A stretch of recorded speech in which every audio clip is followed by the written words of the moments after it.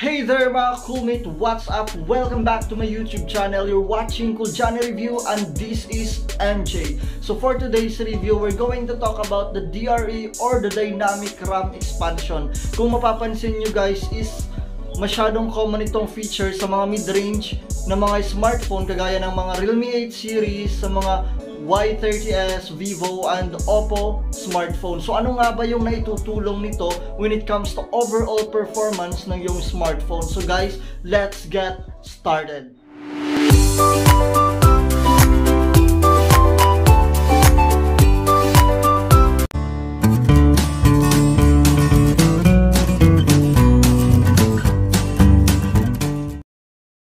Dynamic RAM expansion is a feature that lets users expand their device's RAM capacity by taking up space from your internal storage.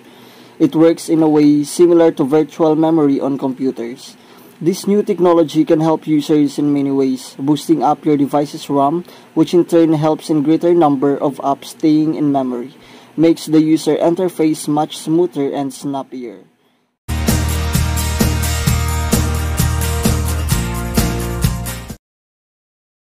For those who are familiar with Linux, this feature is pretty commonly used and it's actually borrowed from the PC world to smartphones. While we had to get root access a few years back to extend or get additional virtual RAM, it's now much more simple, just a toggle and you're getting more RAM. The amount of RAM you can extend depend on the device, and for now, we've seen from 1 GB to 7 GB of extended RAM.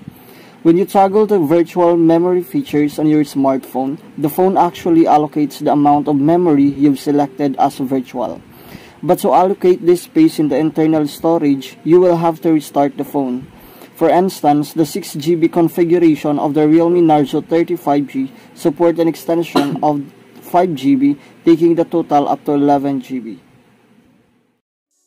Thank you so much guys for watching my videos, and if you want more, please don't forget to subscribe on my YouTube channel and hit the notification bell for more updates. So guys, see you in my next video.